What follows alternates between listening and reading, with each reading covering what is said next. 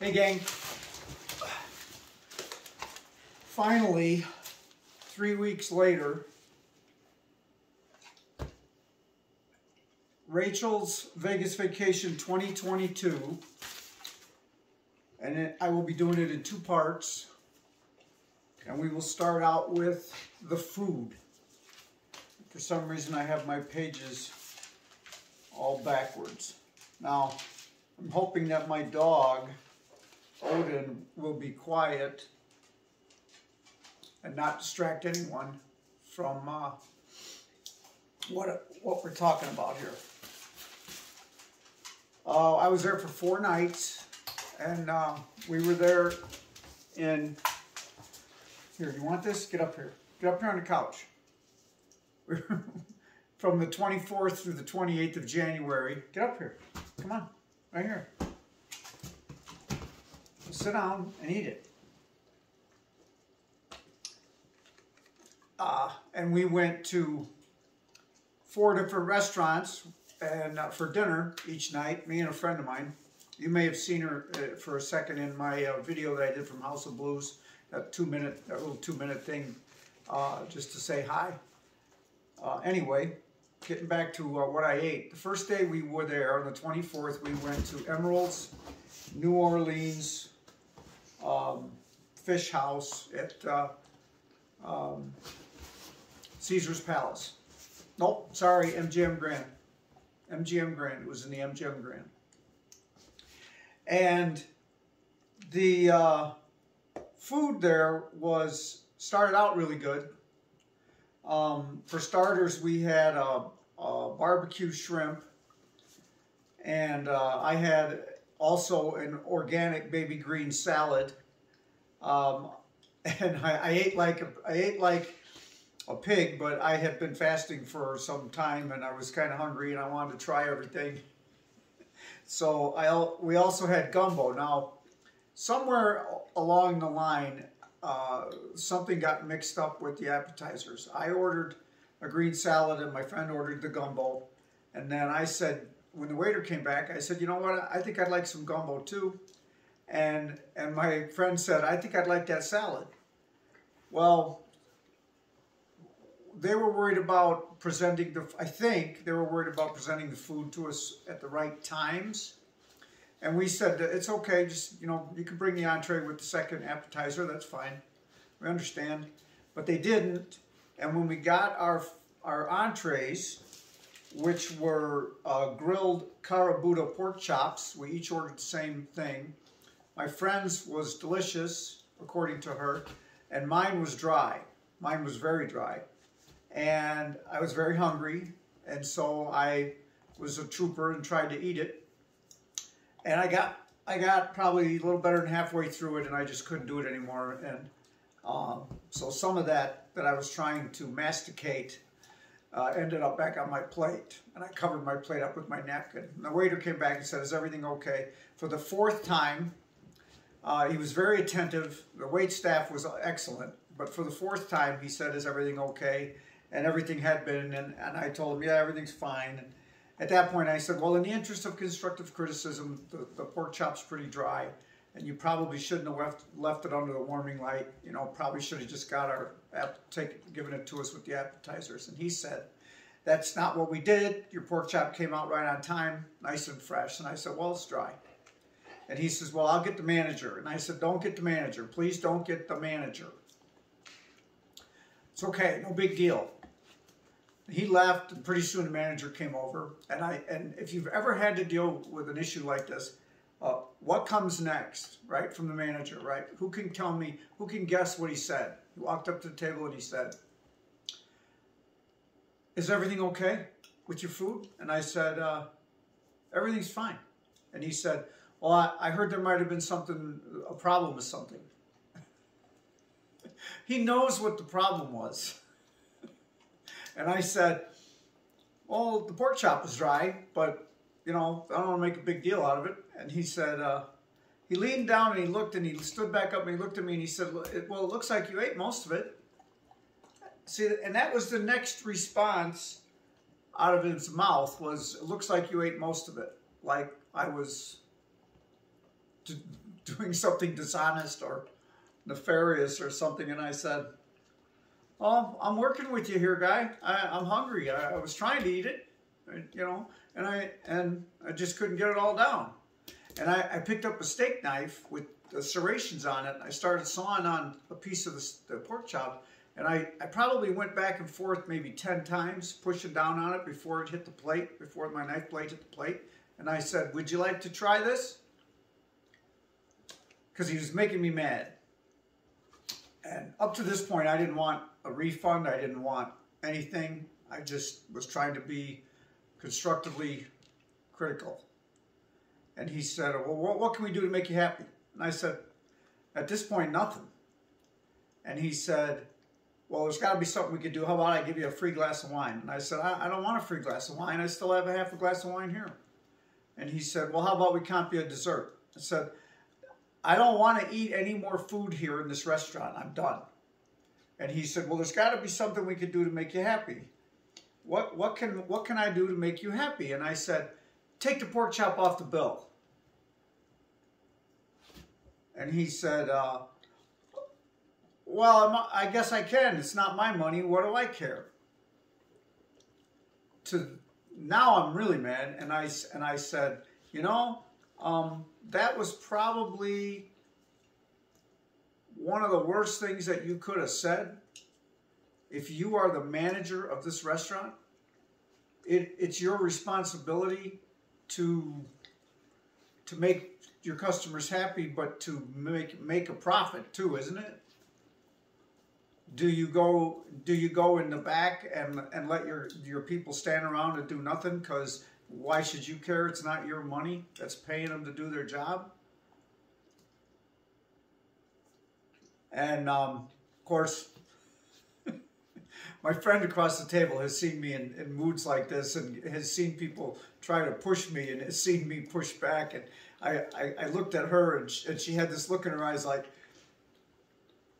"You've said enough, don't say anymore." And so I left it at that. And he took the pork chop off the bill. And you know, it wasn't a good experience, and I'll probably never eat there again at that restaurant. I may eat at another one in some other city, but I'll never eat there again. Now, let's get on to night 2.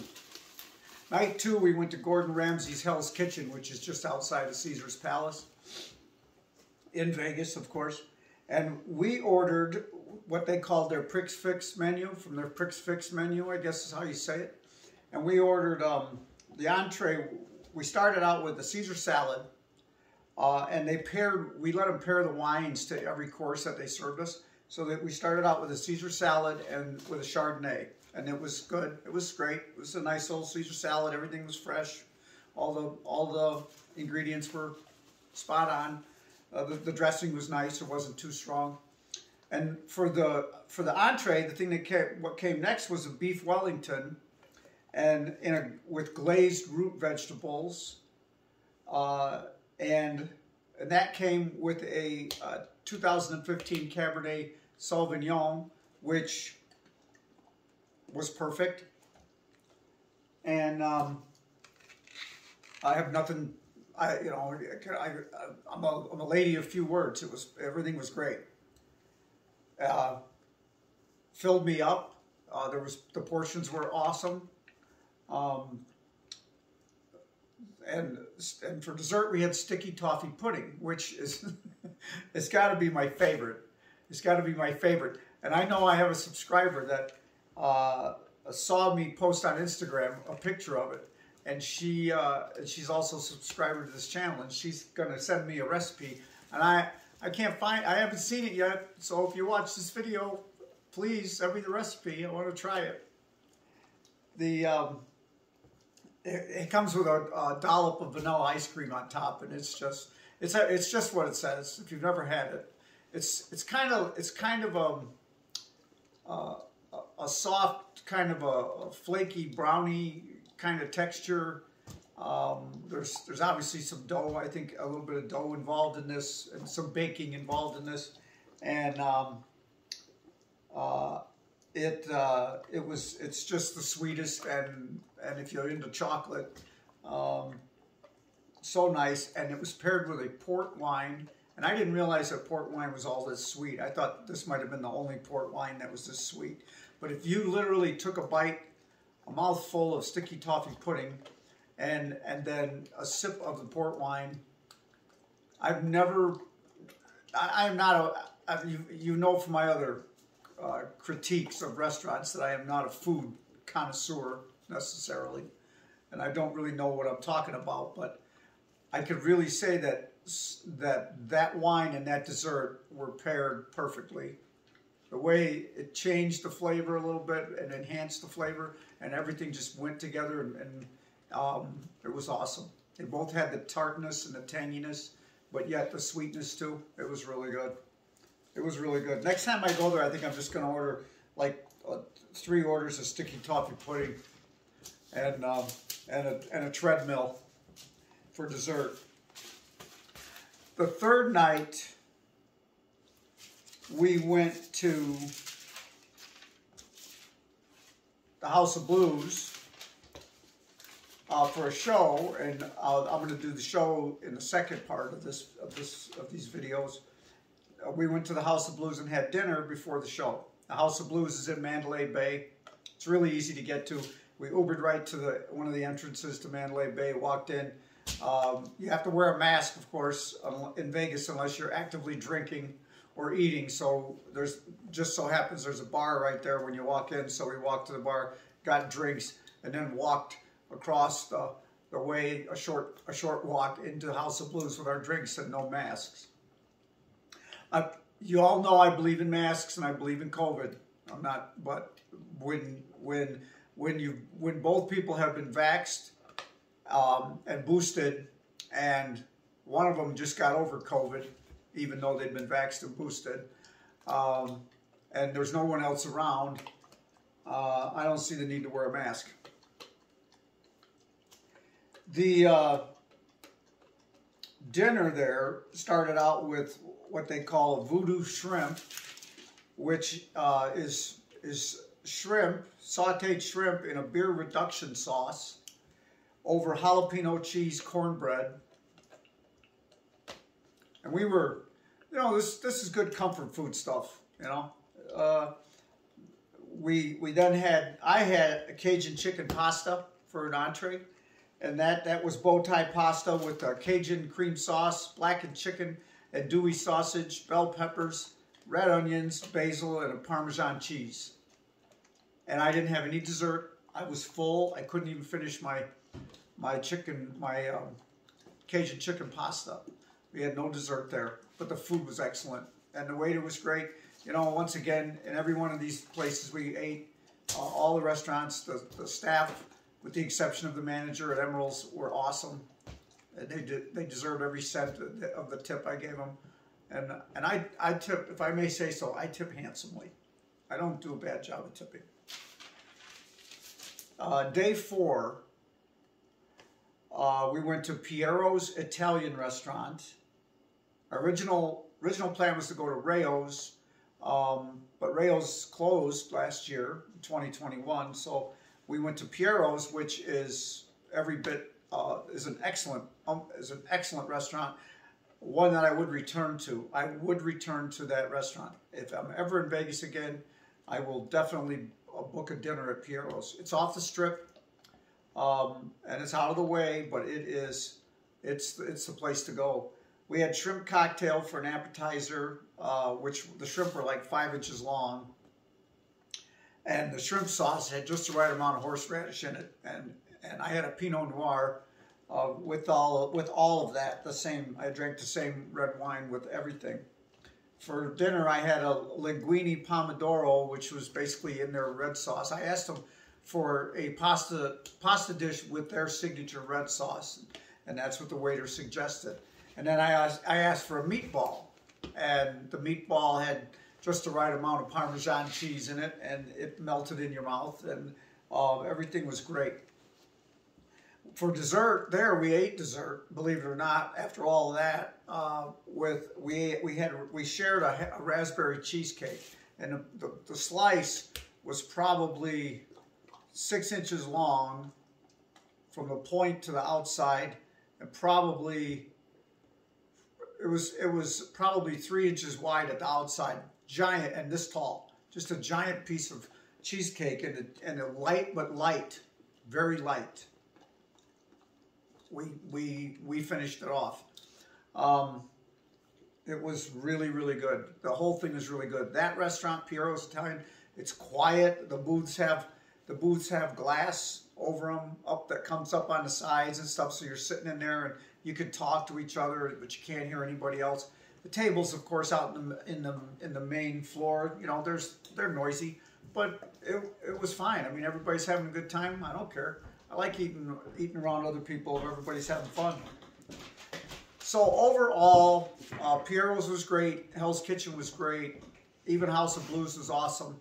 You know, Emerald's tried. They tried, but you know, the personality issues left me wanting. You know, there. And these dinners, I mean, for the Emeralds would have been a $300 or $325 meal. You know, you shouldn't be eating dry meat when it comes out. Not for $320 for 2 people, right? Just agree. I hope that this was worth the wait, guys. I know some people were saying on Facebook they wanted to hear my trip. Day 1 after. Oh, we'll talk about that in the next video. I hope you enjoyed this one, and if you're thinking about going to Vegas and you want to eat at one of these restaurants, you better make sure you bring a credit card with no balance on it, or a lot of cash. Do I spend too much for food when I go on vacation? Yep. I know a guy that has a $12,000 watch, wristwatch, okay? I think he spends too much on watches.